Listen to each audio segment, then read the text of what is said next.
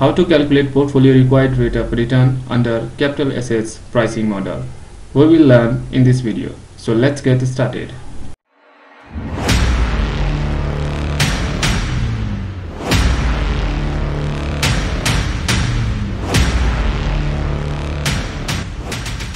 Okay, we have a questions. Okay, in these questions we can see that we have a risk and return data of the market and portfolio.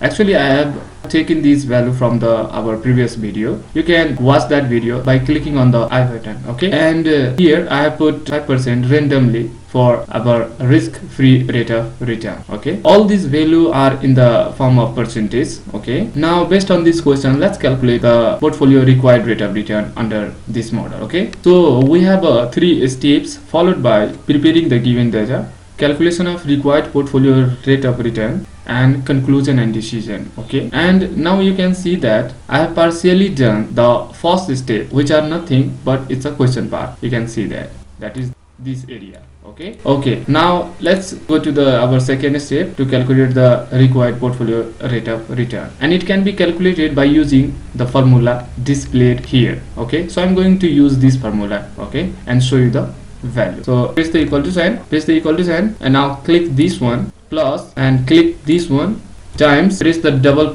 open parenthesis, now click this one minus this one, now press the close parenthesis, now press the divide sign from your keyboard, and now click here, and now click this one, now press the close parenthesis, now press the enter key. Okay, 8.94%. okay, so this is our required portfolio rate of return. Now let's move on to our last step, that is the conclusion and decision. Under this step, our decision board is showing that investment should be made in this portfolio due to high expected rate of return of the portfolio than required portfolio rate of return. Okay, you can see that. And now let me tell you one thing here. I have made this decision board automated by using the if function. Here you can see here. Okay, let me zoom in for you so that you can see easily.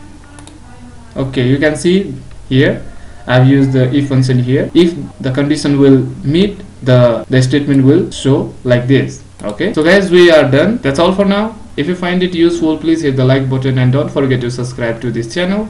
See you in the next video. Signing off.